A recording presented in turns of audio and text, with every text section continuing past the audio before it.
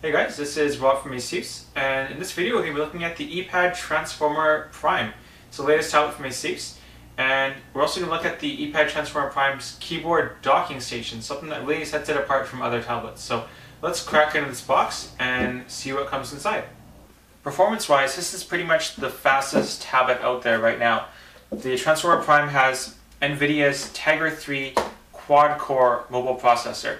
It's also got 1 GB of RAM and 2 storage options that actually come in at the exact same price point as the original Transformer. So the 32 GB version is still $499, with an added version now of 64 GB that just adds $100 up to $599. So pretty much the same baseline price if you're looking at comparable storage.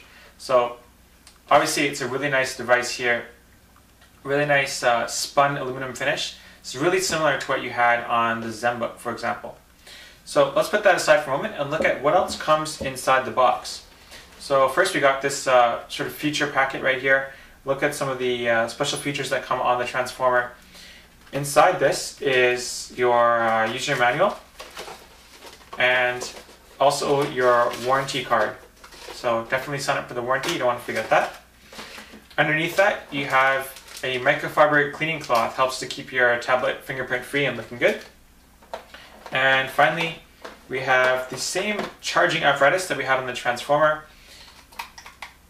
Plugs in really easily like that, and it is a USB connection, so you can charge this either plugging into your laptop or plugging into the actual charger that we have here. So let's put this stuff aside and have a closer look at some of the inputs and outputs on this thing. So on the bottom half, we have the latches for the docking station and the charging port.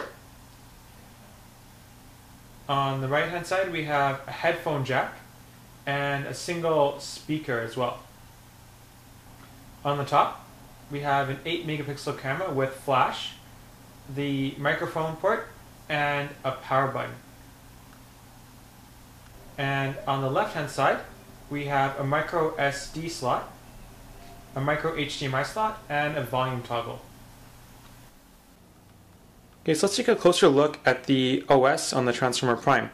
So obviously, that does still run Android 3.2 Honeycomb, so it's not much different here from the dual Transformer, although it does have some additional menu items.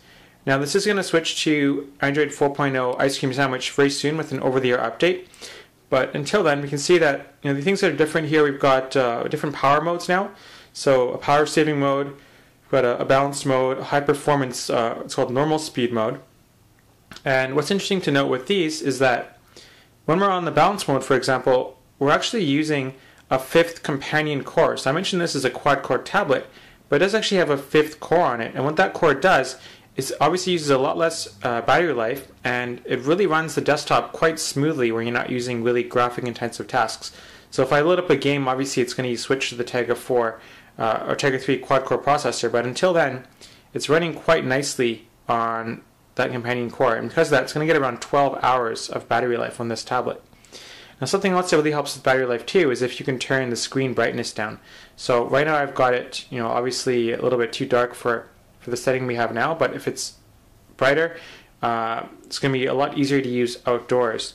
So this is a really bright panel, and it's an IPS display, which means that if I tilt this to the side, you can see that it actually stays quite clear. You can see the picture really nicely, even though you're viewing from a really steep angle. Now, what's really cool about this display is actually, it's not just an IPS display, it's actually a Super IPS Plus display. And it's really hard to tell on my camera because it's going to auto adjust for the brightness, but if I hit this button here, it's actually going to increase the brightness by about 10 or 20%, and that's really going to help for outdoor readability. So like I mentioned, it's really hard to tell on the camera because the camera's going to auto adjust to the different brightness, but that is a really handy button and really helps for outdoor viewing.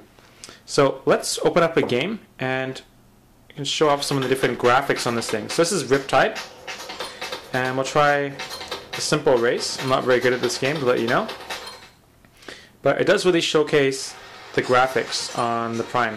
So I just have to tilt basically left and right to control it,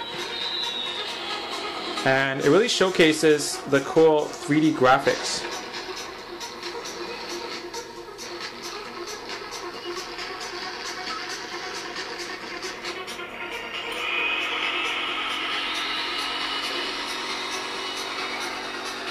You can see you have this really cool splashback. It looks really 3D. This is a great showcase of what the NVIDIA Tegra quad-core processor can do.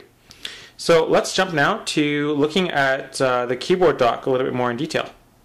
Let's pull the top off this thing, and here we have, this is the Eee Pad Transformer's keyboard docking station. So this, of course, is sold separately. It's $150, whether you get the 32 or 64 gigabyte version. It works on both.